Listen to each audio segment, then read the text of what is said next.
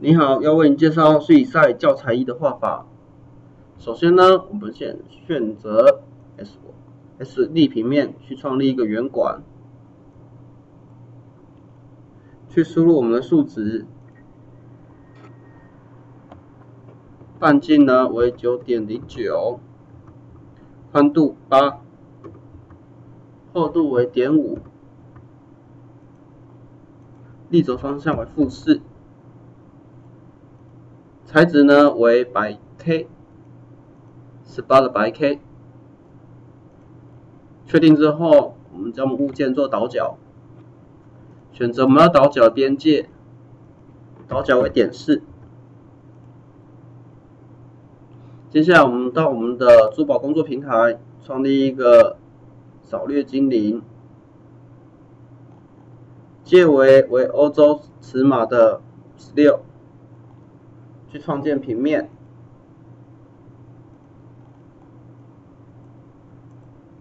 选择镜像、垂直方向。在我们的截面部分呢，我们去做选择，选择我们材料库里面预设的截面。选择完之后呢，我们去调整它的大小，不保持比例，宽度为5，高度为 3.5。接下来我们创立一个新的平面，一样去选择我们的材质库里面的预设平面，调整我们大小，宽度一样是保持在5，高度我们调整为1。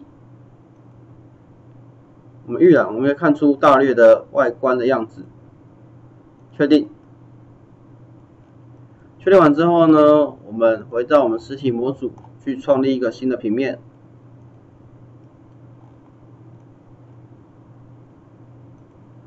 立轴方向为 2.8 高度，创立一个平面。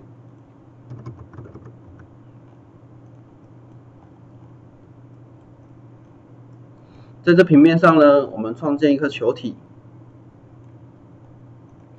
半径为4。将我们扫掠介质呢与我们球体做挖除，把我们两个做相减。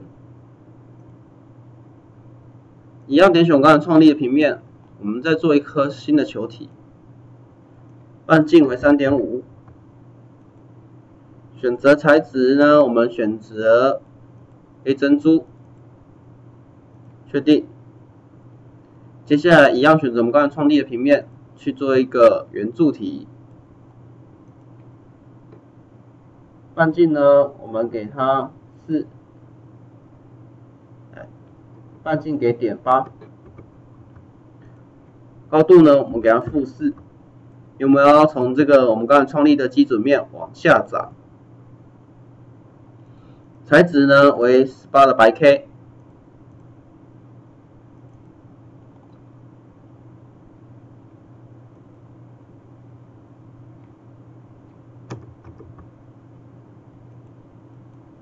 确定。将我们的珍珠与刚刚的圆柱体呢做相减。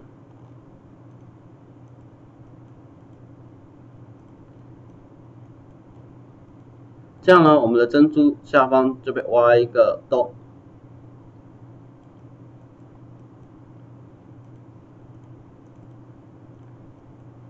接下来呢，我们到我们刚刚所做的相减的功能里面的圆柱体，点选圆柱体右键，创建一个双副本。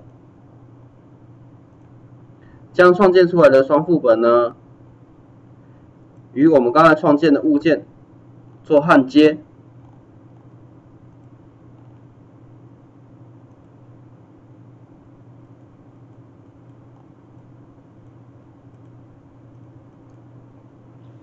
完成之后呢，我们去新增一个基准平面，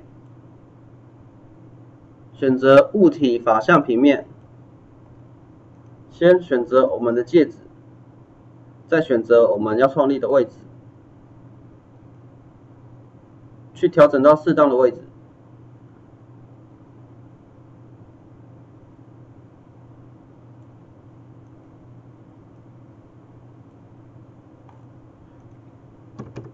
把它缩小一点，确定。在我们这个创立这个物体法相平面上呢，我们去创造一颗宝石。这边呢，我们选择红宝石。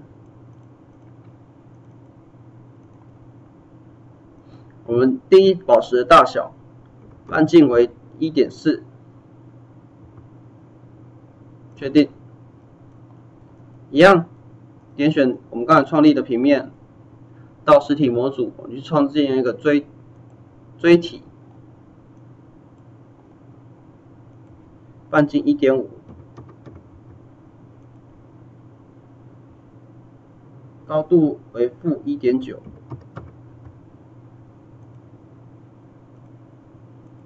刚宝石的部分呢，我们让它往戒指的肉厚伸，让它陷下去一点，所以力轴为-1.16。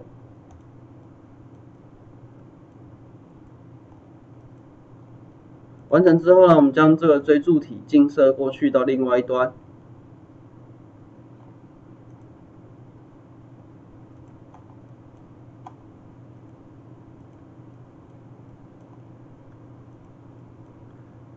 将我们的物件选择起来做挖储，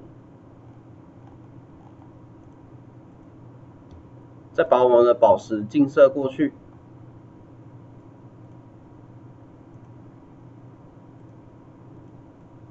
这样我们就完成了戒指的绘制。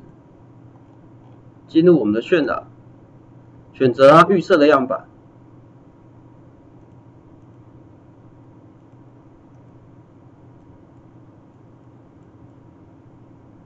调整到适当的位置，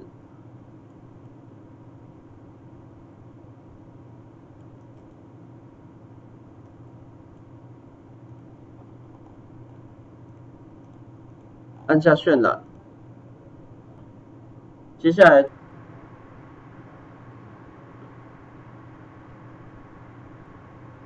以上就是水以赛教材1的画法。